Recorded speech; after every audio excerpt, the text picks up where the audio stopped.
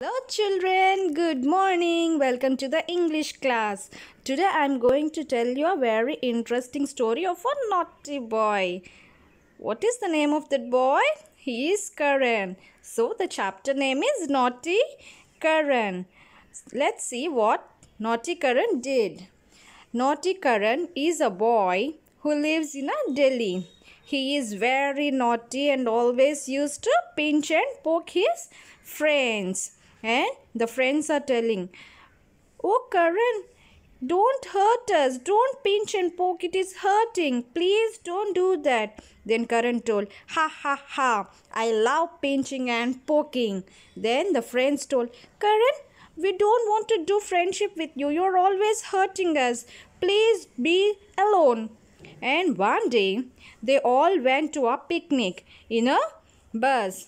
All the children are very excited about the picnic. And when they reached the picnic spot, they started playing and enjoying in the park. They started playing with the other friends on the slide, merry-go-round, swings and all. But what happened to Karan? Karan always used to hurt them. So no one wants to play with Karan and he sat alone in the picnic. So Karan thought, "Uh-oh, no one wants to play with me. I will sit alone. They are not doing friendship with me. And I will eat my lunch." Then Karan started eating and enjoying his lunch. "I will eat this all alone by myself. I don't want to share with anyone. Now I'll see how many sandwiches I have. 1, 2, 3, 4, 5. Wow, I will eat it all alone."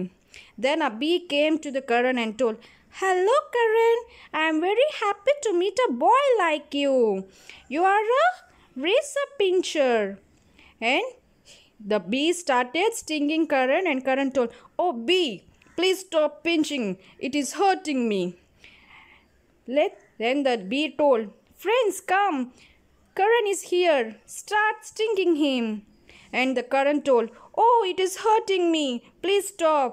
Then the bees told, "Karan, hurts the same when you pinch and poke to your friends too. So learn not to pinch and poke anyone from now because it hurts a lot to the others." Then Karan told, "Okay, bee, I will learn not to pinch and poke anyone from now and I will say sorry to my friends. Hello friends, I am very sorry and I will not pinch and poke anyone from now. Please don't make me be alone. Do friendship with me. Please forgive me." And the friends told that, "Karan, it's okay.